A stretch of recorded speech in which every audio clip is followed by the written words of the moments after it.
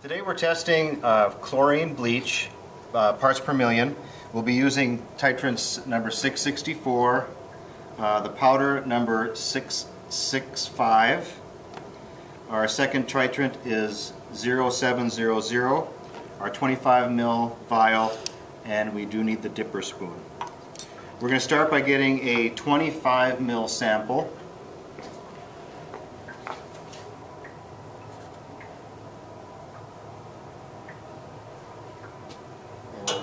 Flick out the excess.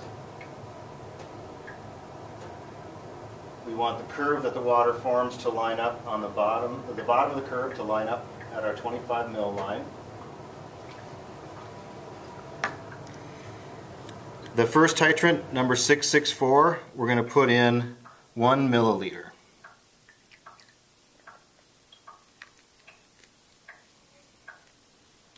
Then we're going to put in 1 dipper of the powder, number 665. And we need to get that mixed up so that all of the powder is gone.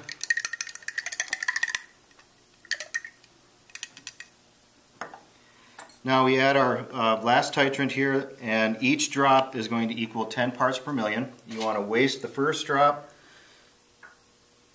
swirl with the hand you write with, and count the drops. There's 1, 2, 3, 4, 5.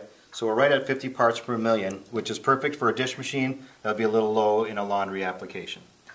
Thank you and have a good day.